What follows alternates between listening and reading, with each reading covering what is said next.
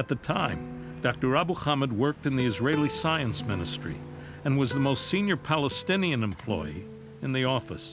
Daily, he crossed the line between the village to the official Israel and back. זה כמו שיש לך, נגיד, שני דרכונים. אחד, איפה אתה חי, והשני, איפה אתה עובד. After 3 years there, he could no longer bear this duality, and he left his position.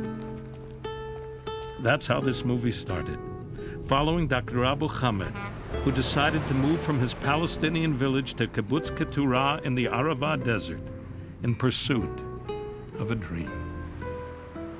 כל המעבר לחיים של קיבוץ ולחיות עם האחר, זה בדיוק הסיבה שלקחתי את הבנות שלי, הילדים שלי, אשתי, והלכנו לקיבוץ, כי זה שינה את החיים שלי. הכל מתחיל בחנוכיה עצמה. וכשהילדים שלנו בכיתה ז', בני מצווה, לוקחים את האחריות להדליק את המנורה הזאת ולהדליק את האור הזה, אז הם מצטרפים לאחריות של כולנו, להדליק את האור ולנסח את החושך. מדינת ישראל נכשלה לקלוט את העם הערבי בתוכנו.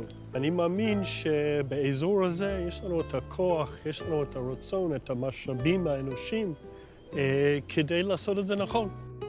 Only in a community so sensitive to human rights and the need for peace could Tariq Abu Hamid find a new home. In Amman and throughout the Middle East, there are people and public leaders for whom Keturah is Israel. The Arava Institute allowed me to interact with people I never thought I would. You know, like I told you, Israel may seem close in terms of border, but it's very, very far. It's important to have the right leadership that can bring trust in the region and bridge these gaps because, you know, until when are we going to have this? זה יקרה, זה יקרה. תסתכל מהחלון שלך, אתה רואה אמן. לך צפונה, אתה מסתכל, אתה רואה סוריה, לבנון, דרום, אתה רואה סעודיה ערביה, ירדן ומצרים. זאת המציאות.